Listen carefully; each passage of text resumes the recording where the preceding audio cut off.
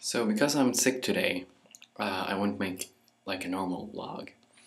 I'll read a short story from the book called No One Belongs Here More Than You by Miranda July.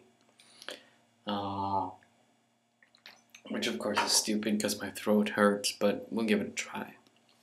So the short story I'm going to read for you today is called This Person. So here we go. This person. Someone is getting excited. Somebody, somewhere is shaking with excitement because something tremendous is about to happen to this person. This person has dressed for the occasion. This person has hoped and dreamed, and now it's really happening, and this person can hardly believe it. But believing is not an issue here. The time for faith and fantasy is over. It is really, really happening. It involves stepping forward and bowing. Possibly there is some kneeling, such as when one is knighted. One is almost never knighted, but this person may kneel and receive a tap on each shoulder with a sword. Or more likely, this person will be in a car or a store under a vinyl canopy when it happens. Or online. Or on the phone. It could be an email, "You're knighted." Or a long, laughing, rambling phone message in which every person this person has ever known is talking on a speakerphone, and they're all saying, "You have passed the test. It was all just a test. We were only kidding. Real life is so much better than that."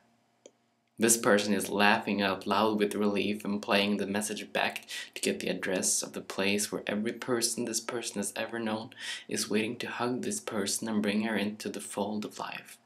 It is really exciting, and it's not just a dream, it's real.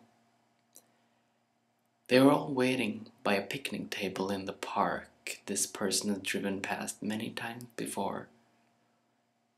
There they are. It's everyone. There are balloons taped to the benches, and the girl this person used to stand next to at the bus stop is waving a streamer. Everyone is smiling.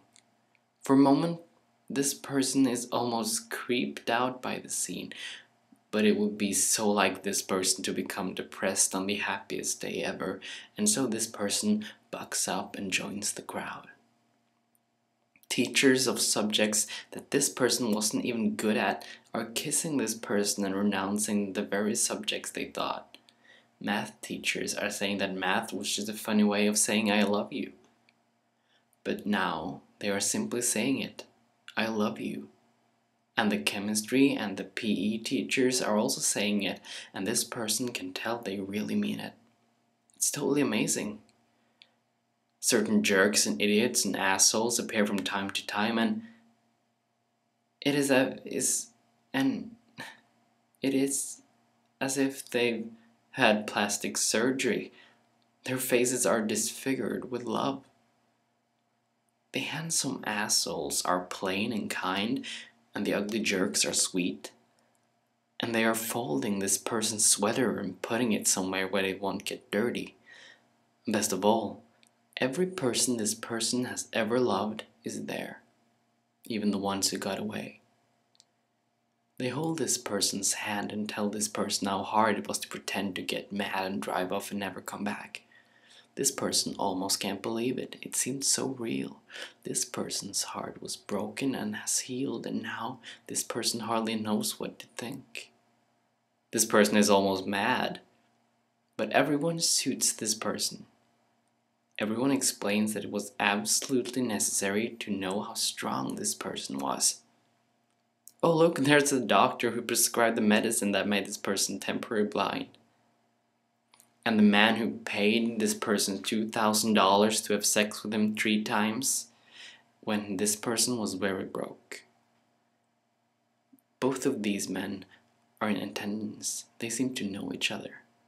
They both have little medals that they are pinning on this person. They are badges of great honor and strength. The badges sparkle in the sunlight and everyone cheers. This person suddenly feels the need to check her post office box. It's an old habit, and even if everything is going to be terrific from now on, this person still wants mail. This person says that she'll be right back, and everyone this person has ever known says, "Fine, take your time." This person gets in her car and drives to the post office and opens the box, and there is nothing, even though it's a Tuesday, which is famously a good day for mail. This person is so disappointed. This person gets back in the car and, having completely forgotten about the picnic, drives home and checks the voicemail, and there are no new messages, just the old one about passing the test and life being better. There are no emails either, probably because everyone is at the picnic.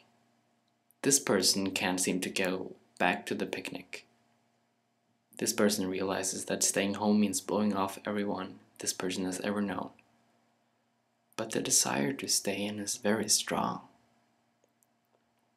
This person wants to run a bath and then read in bed.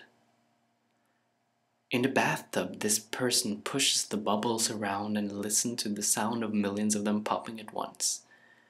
It almost makes one smooth sound instead of many tiny sounds. This person's breasts barely jut out of the water. This person pushes the bubbles onto the breasts and make weird shapes with the foam.